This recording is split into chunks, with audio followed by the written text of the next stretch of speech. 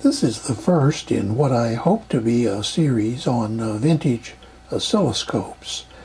And the one that I'm going to pay most attention to in this segment is the Sencore SC3100. This is a picture out of the catalog from the mid-90s.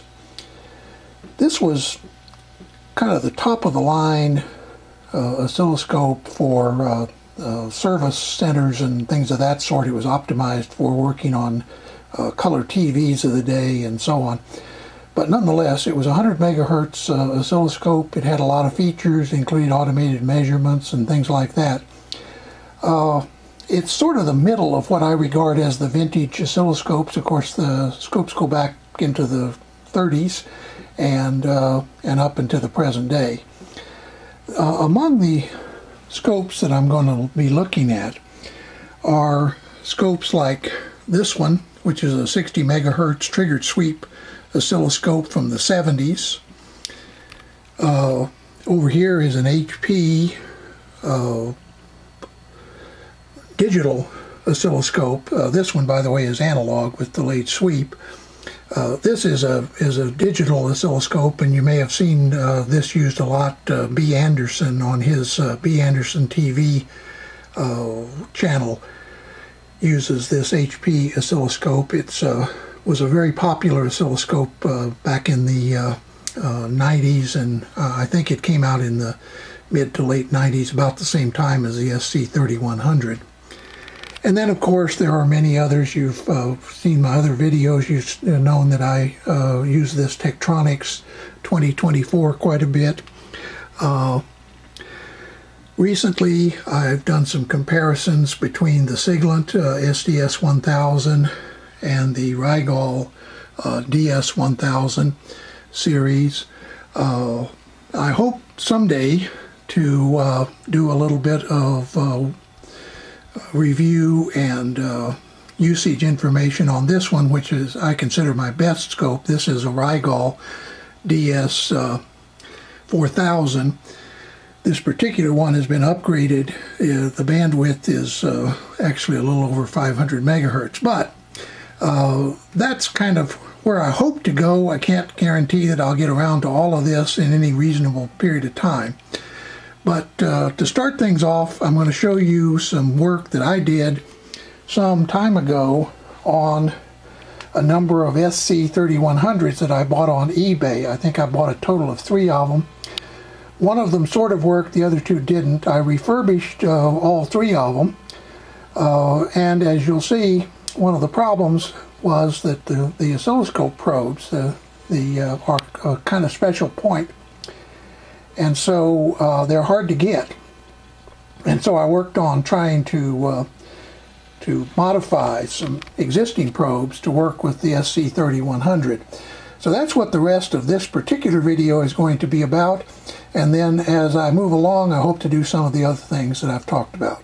Several months ago, I noticed on eBay that a number of these SC3100 oscilloscopes showed up. About half a dozen in total that I saw, and the prices had dropped substantially. Now this scope, when Sencore sold it new, cost several $1,000s. It has a few features that are kind of neat, but it also has a couple of issues, I guess you would call it, in terms of the accessories. I think one of the reasons that they are showing up on eBay is a number of shops and labs and schools are closing, and so there's a little bit of a glut on the market. But nonetheless, they're pretty good oscilloscopes, 100 megahertz. And the problem, though, is they have a little bit of an unusual probe arrangement. And I'll show you what I'm talking about here. This is an original Sencore probe, and if you look carefully at the BNC connector, you'll see 2 things. One is there's a extra connection coming out the side here, and the second thing is you'll notice there's a little metal tip sticking out there. Now, what those are for The extra wire fits into a socket that allows you to read the DC voltage of the point you're probing at the same time that you look at the waveform and measure its frequency or any of these things. So in other words, you can choose either DC volts or the peak-to-peak voltage of the signal or its frequency, or the AC voltage, which essentially is the RMS value if it's a sine wave, or the AC value in dB. The problem is that these probes, the Sencore probes, are scarce as hen's teeth, and Sencore wants a nice price for them, and I'm sure that they probably are worth that price to a lot of people. But given how cheap the probes are online, standard probes, the question that I had was, can I adapt a standard probe to do all the things the Sencore can do? And I'm pleased to report that the answer is yes. So let me show you kind of what I did. One of the first things I did was I ordered some 100 megahertz probes, and you may notice right there that you get 2 probes for $8.99. Now the reason it says buy another rather than buy now is because I've already bought actually 4 of these probes. 2 of them, you'll see right over here, are connected to this oscilloscope. So so the next thing I want to do is I want to show you a few things in the schematic and so on, but let me get set up to do that so I can show you how I sort of figured out how to make these probes work just like the Sencore probes. The first thing that I did is I ordered a copy of the manual from a place called servicemanuals.net. It came on a CD. It includes both the operation manual, that's this one, as well as the service manual. Now, in the service manual, I looked at the schematic of the inputs here, and one of the first things I noticed is, it's a little bit hard to read there, but what that says is 10x sense A. And what that connection represents is, if you look on the outside of that B and C, you will see around the very edge of a little ring that's insulated. That ring is to sense the Sencore probe. You remember I told you that the probe has this little pin sticking out. Well, that pin connects that ring to the shield or the ground of the BNC connector, and when it does that, the Sencore senses that you have a Sencore probe attached and readjusts everything to compensate for that. So the first thing that I had to figure out was, how can I get this Sencore unit to sense a regular probe like it was a Sencore probe. And of course the trick would be to find something to short those two together. Well, I suppose you might be able to solder something on there or do some other things that I kind of thought were maybe a little too kludgy. So I was trying to look for a mechanical solution. And one thing I tried is taking a washer, something like this, and drilling it out or cutting it and so on and fitting it behind there. This was my attempt. It sort of worked. The truth is, though, it was a little too thick, and also it's a little too stiff. The problem is that the probe doesn't really go on very well, and if you make this thin enough for the probe to go on easily, because when it goes on, it pushes down and then locks and pops back out a little bit. Well, this was pretty loose, and basically what I found is that the readouts became pretty intermittent.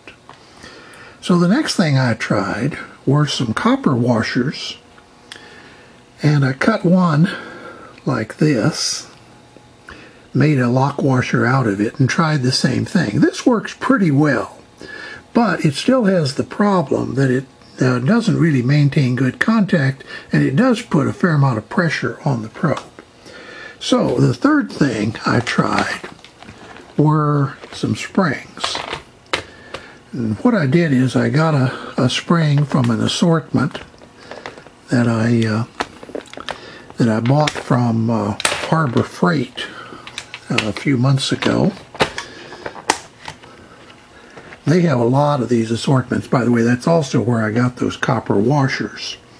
And in here are some compression springs. Now, they're a little bit too small to go easily over the BNC connector.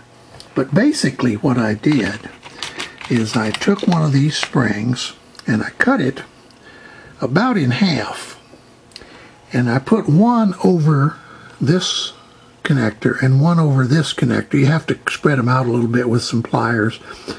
But at any rate, here is what now happens. I have this scope set up, and if you notice right here, if I press volts peak to peak, of course it gets 0 because there's nothing on this probe right now, nothing connected to this input. So now I'm going to put the input in, and you'll probably see as I make contact, it reads 9.69 or 9.7 volts peak to peak. Now, if you don't have that little spring behind there, what happens is the Sencore switches into a different mode, and basically these the volts per division readouts here don't work. Okay, now let's deal with the next issue, which is how you can get the DC voltage to read correctly. Now, if you notice here, if I switch this to DC volts, it reads 0, because of course there's nothing plugged into that input. If you look at the application manual for the SC3100, you'll see that the DC voltage in basically has a 1.5 meg-ohm resistor to ground, and so it has about a 1.5 meg input impedance, and the probe has a 13.5 meg resistor in it, and then it connects to the same point as the tip of the waveform probe, or the by 10 probe.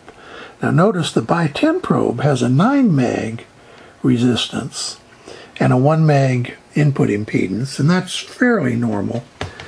So then the question is, well, how do you get a signal from there, that is from the tip of this, into the DC volts input? And of course you need to insert a 13.5 meg resistor. Well, the first thing I did is I did perform some experiments. I used one of these BNC T connectors so I could connect both the probe and a RCA jack to the voltage. And then I made up a little test plug that has a 13.5 meg resistor under that blue shrink wrap there. Take my word that it's a 13.5 meg. So what I did is I plugged that into the that adapter, the BNC to RCA adapter, and I did this just because this is what I had around. So this was intended to be for test purposes, not the final version. Anyway, I figured out how much resistance I needed and whether it would work, and it turns out that if then you take the little connector off of the Sencore probe and connect it between here and that DC volts jack, then you get an accurate reading of the DC voltage if the probe is in the by one position. I'll show you that here in just a second.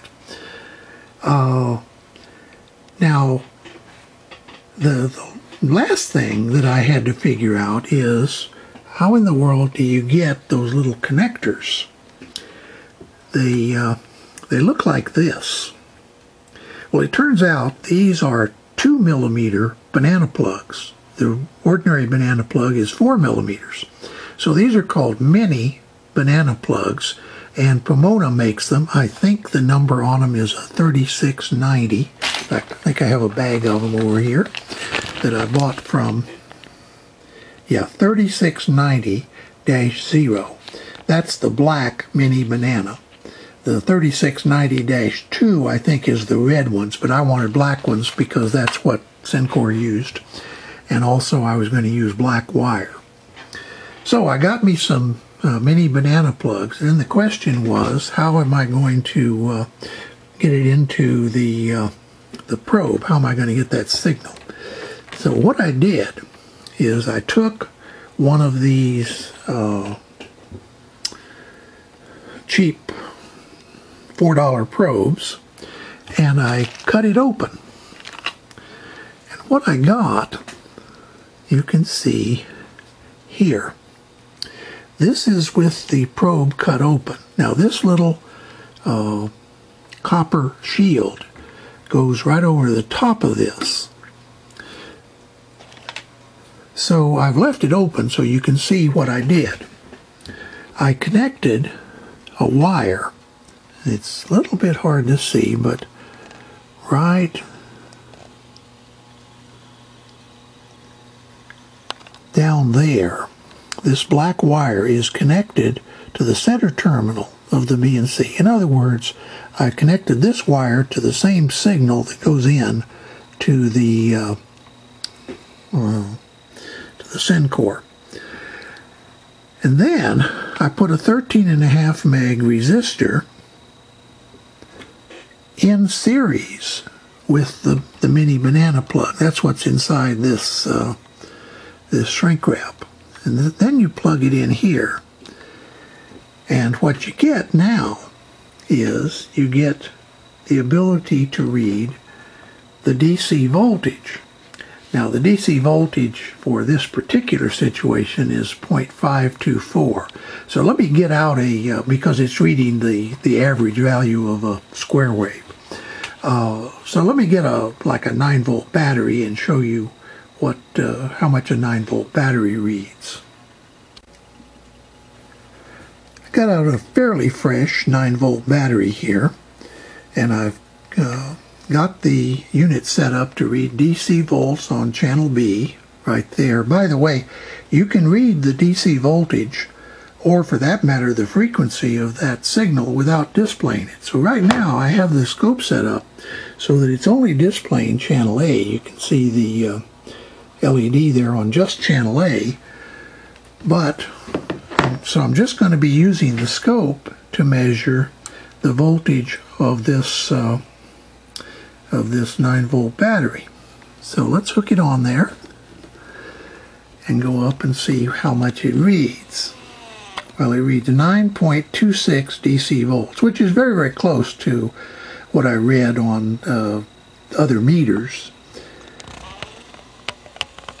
So now what I've effectively done, and now I'm going to clean this up and shorten that lead and put some shrink wrap over it and put that shield back in there and all of that, but I assume you can sort of figure that out on your own as well, or do it however you'd like to.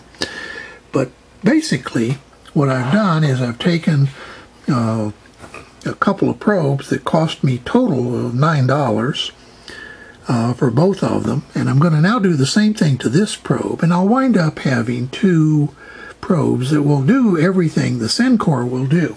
Now, there's a second advantage to doing this. With the Sencore, the 10X probe is always in the circuit. You can't reduce the voltage anymore because it's already a 10X, and if you want to use a 1X, you have to change probes.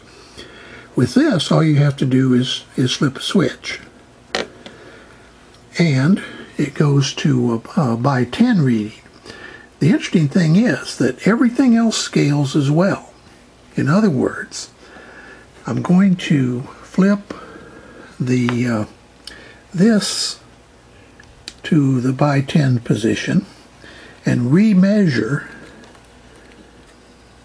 the DC voltage. At any rate, I thought some of you might be interested in this, especially if you're thinking about buying one of these scopes. They're pretty cheap. I bought this one, and I also bought that one up there from the same source, NRI Industrial. Very good group to work with, and a little bit of a shout out here to Nicholas at NRI Industrial, who worked with me on this, because on one of these I did have some problems with the display. Turns out it was very simple to fix. It was just a ribbon cable inside. But I talked with Nicholas online and email, and he gave me permission to go in and check the unit before the return period expired. And I did. I was able to fix it. So once again, good folks to deal with. NRI Industrial sold me these two scopes. And a very, very reasonable price. So anyway, I am very happy. The Sencore is a good piece of equipment. The only downside is you almost can't get those probes anymore unless you're willing to pay $160 or so to Sencore, which if I were an industrial lab I would have no problem paying that, but I'm just a retired hobbyist, and so $160 truthfully is about what I paid for this scope. So I wasn't about to double the price of the scope just to get another equivalent of a Sencore probe. At any rate, that's the way I see things, and maybe it's my Scottish blood, but a $4 probe with a couple of resistors and a $1 connector, and I wound up with the equivalent of a $160 probe. Hope you enjoyed this. That's all.